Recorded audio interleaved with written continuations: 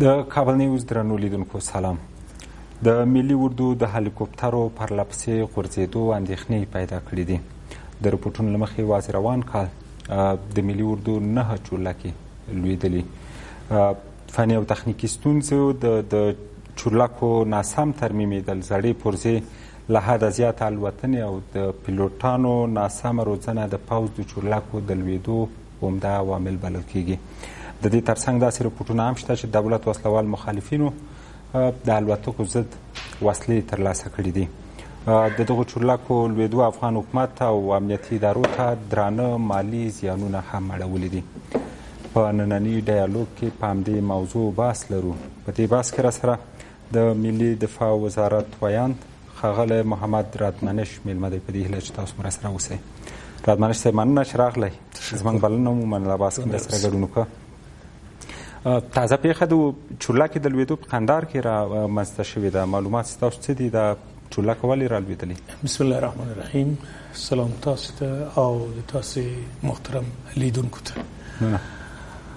زه مخکې ویان وم، ما اوس متقاعد شوی یم په حیث د سیاسي آگاه تاسو ته خپل معلومات وړاندې کوم.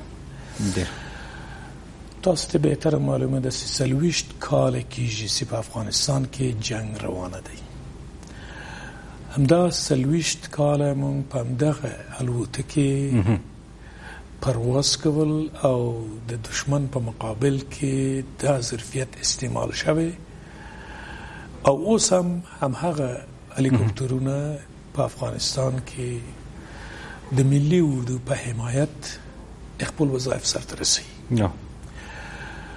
دا نه یوازې چې زاړه دي، بلکې په افغانستان کې موږ هغسې ورکشاپونه چې باید ولرو په قطعاتو کې نه لرو. مثلا یو ورکشاپ موږ په مرکز کې لرو چې دا ورکشاپ هم کافی نه ده، اما مخکې یعنی په وخت دکتر نجیب الله موږ په هر زون کې ورکشاپونه درلودل چې دا ورکشاپ خپل وظایف په ښه توګه سرته رسول، اما اوس نشته. مثلا په کندهار کې په شندن کې باید تر اوسه امریکایان دغه هلیکوپټرونه باید ترمیم یې کې او اساسي ترمیم یې په افغانستان کې نه کېږي، باید لاړ شي دغه ته چک ته او دغه چک او ترمیم په چک مملکت کې ډیر وخت نیسي.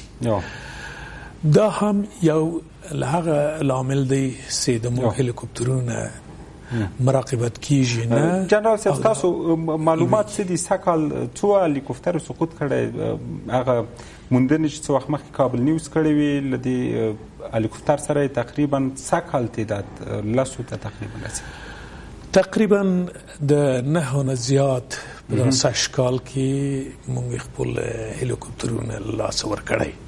دا ټول د دې لپاره د چې ډیر زیات وظایف دي، پیلوټان خسته او همدارنګه ډیر وظایف اجرا کوي او وخت ورته نشته چې مراقبت وشي. په دې اساس باندې کله چې موږ خپل وظایف ته غواړو چې اجرا کو، د وظیفې په وخت کې زموږ هلیکوپټرونه حوادث پیدا کوي او لویږي. دغه معیارونه ولې په پام کې نه نیول کېږي؟ جګړه صحیح ده، ډیره به وي، امکانات به هم کم وي د هوایي ځواک زموږ او تاسو. الوتنې او پیلوټان هغه وخت د استراحت باید د دوی معلومي. د دې ترڅنګ الوتکې لار پرواز نه وروسته باید چک شي. او تاسو ته بهتره معلومه ده چې د موږ په هیواد کې متاسفانه چې جنگ ډیر زیات هغه دی زیات سوي او اوس په هر ځای کې په هر ولایت کې د موږ پیلوټان او افسران مصروف دي او موږ هغومره چورلکې نه لرو چې مثلا نن 2 چورلکې، سبا 2 او بل سبا نور 2 چورلکې وظایف ته آماده شي.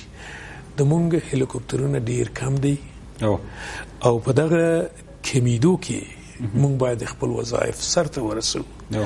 سه لامل د دغه الویدو ټول هم دغه د سه مونږ تیار نه لرو وظایف ډیر زیات دي او عمده مسله دا دي چې دا هلیکوپټرونه ډیر زړای دي.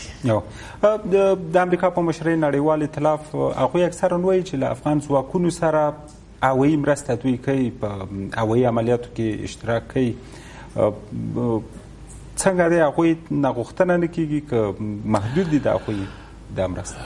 خو تاسو ته بهتره معلومه ده چې هر هغه جزء تام یا هر هغه قل اردوګان چې قماندان یې غواړي چې په عین وخت د دوی هلیکوپټرونه د وظیفې په خاطر پرواز وکړي، د امریکایانو نه غوښتنه کیږي په هغه وخت کې دوی خپل وظایف نشي سرته رسولی. ولې؟ د دې لپاره چې دوی ته نوې ده وظیفه نوې ده او دوی ته څه ویل کیږي، دوی باید د خپل قمانداني نه امر واخلي. دا یو وخت نیسي. تاسو ته معلومه ده چې په افغانستان کې او خصوصا په نظامی مسله کې وخت ډیر مهمه ده. چې په عین وخت تاسو خپل وظایف خپل چورلکه استعمال ونه کی، دشمن د هغه ځای نه خپل ځای تغییر ورکړي.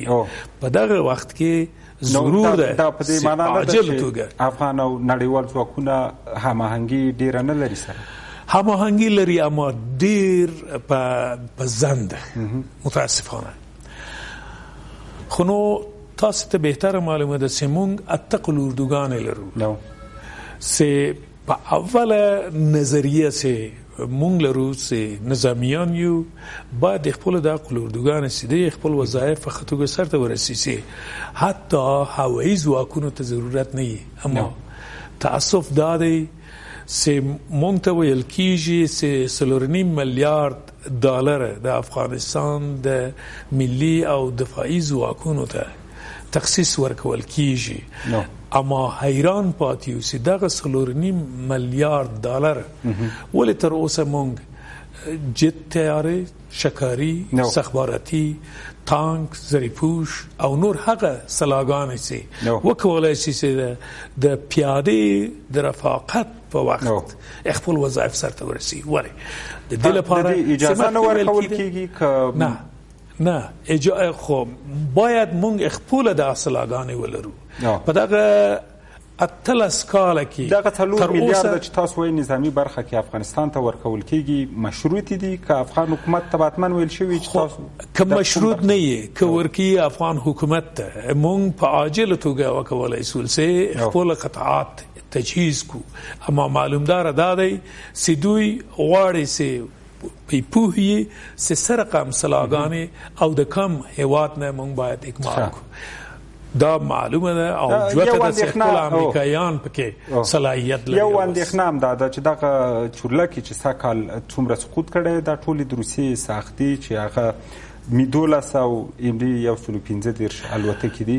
نو دغسې اندېښنې شته چې غواړي د روسیې وسلې چې دي دا د پوځ له هغه نه ووځي. خو تاسې د هغه لوی طاقتونه چې په دنیا کې اوس قرار لري او د دوی په منځ کې رقابتونه شته، دا یقیني ده چې په دې مورد کې هم دا رقابت شته. کنه دا الوتکې ده که د روسیې ده که د چک ده که د اوکراین ده که د امریکا ده، مونږ د امریکا تر حمایت لاندې خپل وظایف سرته رسوو. باید امریکا حمایت وکړي، په صحیح توګه مراقبت وکړي، ترمیم وکړي او د مونږ اردو ته ورکړي. نو که دا تیارې د امریکا دی په افغانستان کې په ښه توګه وظیفې اجرا کوي نه لویږي او هغه تیارې چې د روسیې ده په هر وظیفه کې یو یې لویږي، دا یو سوال ده. که زه ونه وایم تاسې او د افغانستان خلک حتما دا پوښتنه کوي چې ولې د روسیې تیارې سقوط کوي اما د امریکا تیارې سقوط نه کوي. خو نو که نوی ده که زاړه ده ټول هم دغسې ده. داسې راپورونه ترلاسه شوي دي د فراه پېښه وه بیا د هغې نه مخکې چې په الوتکو کې د چاودنو داسې ناتایید شوي راپورونه هغه شوي، تاسو ته هم حتما هغه وخت چې دفاع وزارت ویاند وی داسې څه به هم اورېدلي وي؟ خو نو اوس هر رقم سلاګانې چې مخالفین کولی شي د آزاد بازار نه د دې لپاره چې وکولی شي چې د دولت په مقابل کې خپل ظرفیت استعمال کړي، اخلي راوړي او دلته په افغانستان کې استعمال کړي. نو د مونږ د دولت د مونږ د دفاعي او امنیتي ځواکونو لیدران په پوهې چې اوس دشمن هغه پخوانی دشمن نه دی، خپل نوی سلاګانې راوسته او د افغانستان د دفاعي او امنیتي ځواکونو په مقابل کې استعمالي. مونږ باید بالانس جوړ نه کو په افغانستان کې، په هیڅ هیواد کې داسې نه دی چې مونږ دغه څه دلیل ورته راوړو چې دشمن دومره سلاګانې لري مونږ هم باید هم دومره سلاګانې ولرو. نه، په روسیه کې، په چین کې، په هند کې، په ایران کې جنگ نشته، ولی د دوی سلاګانې دومره پیشرفته دي چې کولای شي د په سطح د جهان رقابت وکړي. مونږ هم یو هیواد یو، مونږ هم دولت لرو، مونږ هم د افغانستان بچیان یو، پوهیږو چې په ټول دنیا کې سره رقم وضعیت دی. نو اوس باید مونږ سره لوبې ونشي. اما دغه لوبې کېږي ځکه د بون کانفرانس پر مهال پاکستان یو شرط ایښی چې د افغانستان لپاره څومره اردو، څومره امنیتي ځواکونه وي، یا اوس تاسو وویل چې افغانستان باید تقویه وي، دا باید په نظر کې ونه نیول شي چې مخالف دی پیکا لري ته باید دا ولري، د دې نه غټه وسله باید دا ضرور نه ده. ضرور دا دی چې مونږ اوس په دنیا کې نه یوازې داسې سلاګانې ځان ته جوړوي، بلکې په موت او په تمدن سره دا آراسته کیږي، راوړل کیږي، په اردو کې شاملیږي چې اردو یو متمدنه یو پیشرفته په تکنولوژي سره سم خپل وظایف، خپل فعالیت او مسؤلیت سرته ورسوي. نو مونږ ولې مونږ مخکې تانکونه درلودل، زری پوشونه، محاربي ماشینونه، په مختلفه شکل تیاره مونږ درلودل، شکاری و، بمبارد و، استخباراتی و او ترانسپورتی او نور هغه چورلکې چې اوس په ملي اردو کې استه، مونږ په هغه وخت کې اضافه د 300 چورلکې درلودل، 1500 تانکونه درلودل او همدومره جت تیاره، شکاری تیاره او نور هغه سلاګانې چې په منطقه کې نظیر یې نه پیدا کېدل مونږ درلودل. اما اوس چې دشمن هم په هغه سلاګانې چې مونږ مخکې درلودل خپل ځان آراسته کړی، مونږ ولې ونه لرو؟ ما مخکې یو اشاره وکړه چې پاکستان بعض شرایط لرو، د یا کېدای شي ایران دغسې اندېښنې ولري، د سیمې هیوادونه کېدای شي دا ونه غواړي چې افغانستان دی قوي اردو ولري، قوي حکومت دی ولري. اما نړیوال ملګري چې افغانستان سره په دې برخه کې مرستې نه کوي، هغه مرستې چې افغانستان په خپلو پښو ودروي، دوی خپل اهداف تاسو په نظر تعقیبوي که د سیمې دغه اساسیتونه؟ نو دا سوال دی چې هر چا سره استه چې باید امریکایان پکې ځواب ووایي او مونږ سره هم دا سوال استه. ولی مونږ ایران او پاکستان او نور هغه هیوادونه چې مونږ سره ګاونډي دي، بر علاوه د دې همسایګي لرو، دوستي لرو، مونږ رقابت هم لرو.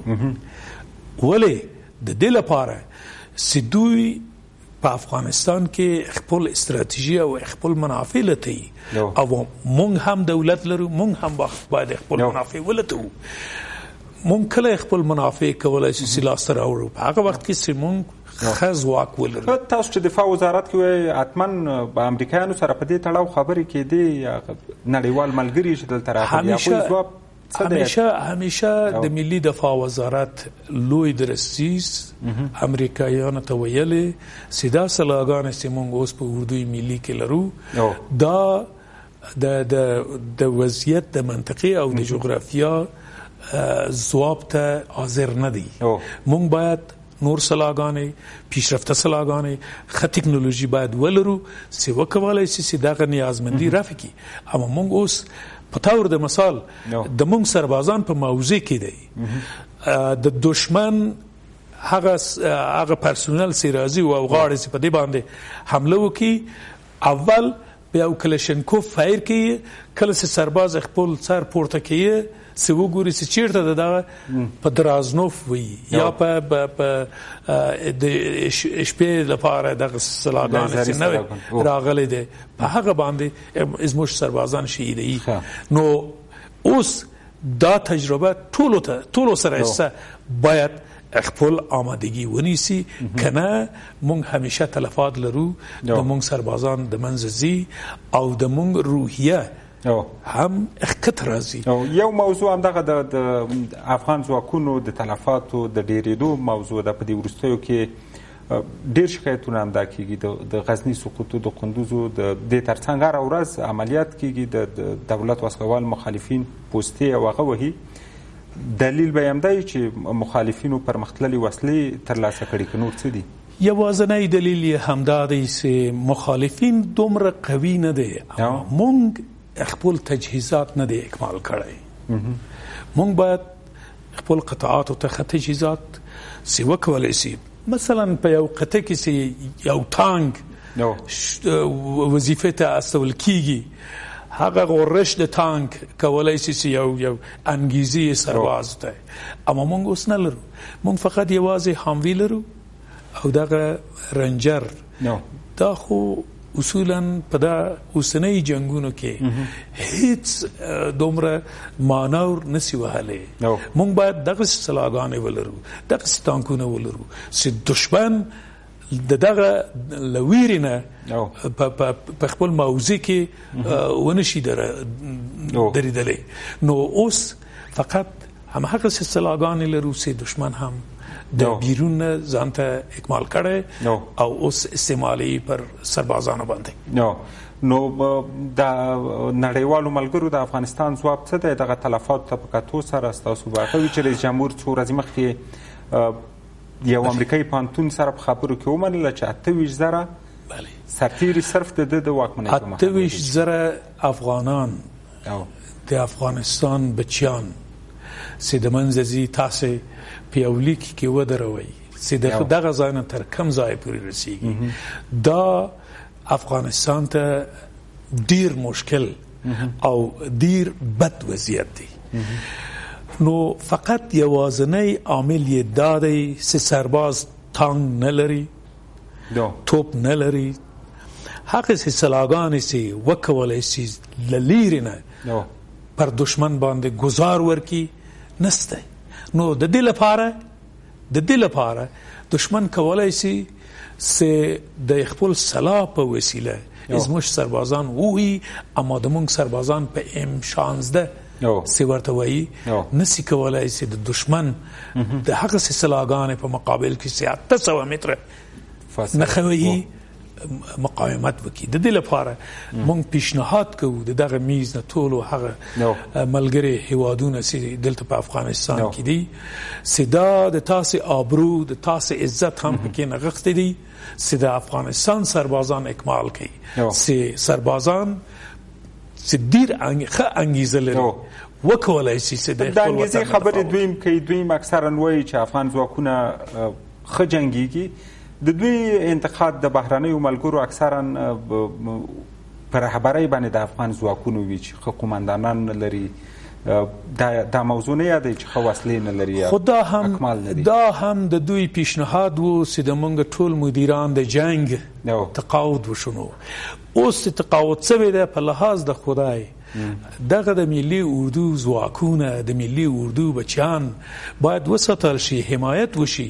دوی هم تیاری لري انواع ګوناګون مختلف تیاری لري چې دوی کولای شي چې دغه سربازانو نه په ښه توګه حمایت وکړي. تاسې شاهدان یاستئ کله چې د RS ځواکونه فراه ته تلل هلته په فراه کې وضعیت تغییر وموند اما پس له هغه چې دوی بیرته خپل قطعاتو ته واستول شو په فراه کې بیا هم وضعیت خراب شو مثلا په کنیس کې په بالابلوک کې په نور هغه ځایونو کې چې تاسو ته بهتره معلومه ده چې د موږ سربازان شهیدان شول نو دا خو جوته ده چې د موږ سربازان ډیر غختلې دي با انګیزه دي اما ولې دونه شهیدان کیږي که تاسو یعنی دا خارجیان سي نسی کولای چې دغه علت او عامل په ګوته کې نو دا هم د دوی مشکلات دي نو په بهر کې خلکو انتقاد داده چې افغان حکومت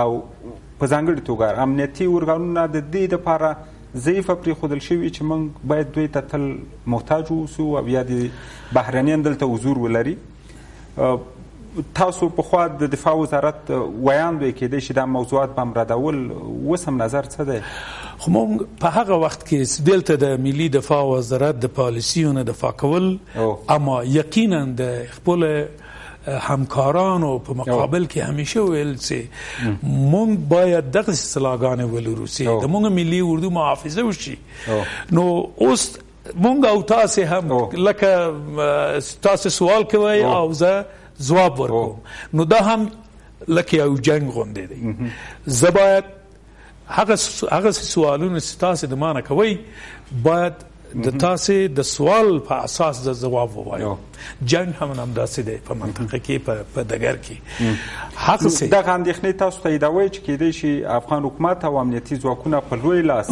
ضعیف پرېښودل شوي وي که داسې نه دی ولې تر اوسه پاتې شوی دغسې نو همداسې دی یقینا همداسې دي کنه باید زه ویان وم او اوس په حیث دی او نظامی زه تاسو په سوال کې جواب وایم څه جواب وایم تاسو د مانه پوښتنه کوي چې تاسو ټانګ لرئ مونږ نه لرو سرقه مو وایم بلې هو زه لرم جت تیارې لرئ نه نشته شکاري تیارې لرئ نه راکټ لرئ نه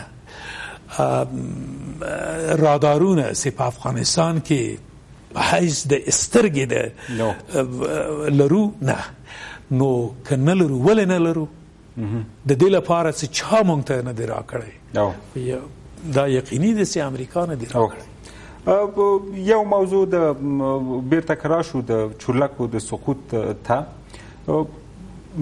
تاسو ملي دفاع وزارت به ویل چې بلاک هاک تیاری راکړي دي پاوز دپاره څومره د افغانستان له جغرافیې له دې ضلع اقلیم او هغه سره مناسب دي دا تیاری څومره اغېزمنې تمامېدی شي په مقابل کې روسۍ تیاری څنګه وي عین شکل چورلکې ده لکه مهبده چې د روسیې نه راغلی دا بلاک هاک هم عین شی ده منتها بلاک هاک لږ څه واړه دی سپک دی او مصرف یې کم دی اما بیا هم تاسو ته وایم چې مونږ نه یوازې چورلکې ته ضرورت لرو هر هغه سي تیارې چې په منطقه کې شته مونږ ورته ضرورت لرو باید اکمال شي ولې مونږ وایو ملي اردو د دې لپاره وایو چې د خلکو بچیان راځي ملي اردو ته او ملت مونږ ته انتظار دی چې د ملت آرزوګانې مونږ باید سرته ورسو سرقم سرته ورسو څه وایو ملت ته هر شپه هر ورځ دوی ته مونږ تابوتونه ورو نو دا د څه دپاره دوی باید پوښتنه وکړي ولې تاسې فقط یوازې د مونږ بچیان په تابوت کې ځای په ځای کوي او راوړي تر کومه وخت پورې دا ادامه لري ولې تاسو نشو کولای چې د دشمن په مقابل کې خپل ظرفیت استعمال کړي د تاسو ظرفیت څنګه ده دا د خلکو سوال ده باید خلک د موږ نه دغه پوښتنه وکړي خلکو تل دا پوښتنه کړې ده اما ځواب باید ورته وویل شي ځواب دا دی چې موږ هغه تجهیزات چې باید د دشمن په مقابل کې په ښه توګه استعمال کو او مضبوط د خپل قطعاتو نه دفاع وکړو نه لرو او نړیوال ملګري په دې برخه کې د افغان حکومت غږونه نه اوري چې دا د دوی مسؤلیت دی دوی د موږ ملګری دی او راغلی دی په افغانستان کې خپل مسؤلیت د تروریزم په مقابل کې لکه چې دوی وایي اجرا کوي نو په دغه مسله کې دوی مسؤلیت لري چې د افغانستان ملي اردو اکمال کړي. که اکمال ونه کړي خلک دغسې غوښتنه کوي دغسې پوښتنه کوي چې یقینا دوی په خپل استراتیژیو سره اجراات کوي او د خلکو د وضعیت او د افغانستان په جغرافیا کې هیڅ پاملرنه نه کوي. مننه ډیره زیاته جنرال چراغ لباس کې مرسته کوي. درنو لیدونکو له تاسو مننه چې تر دې دوام له موږ سره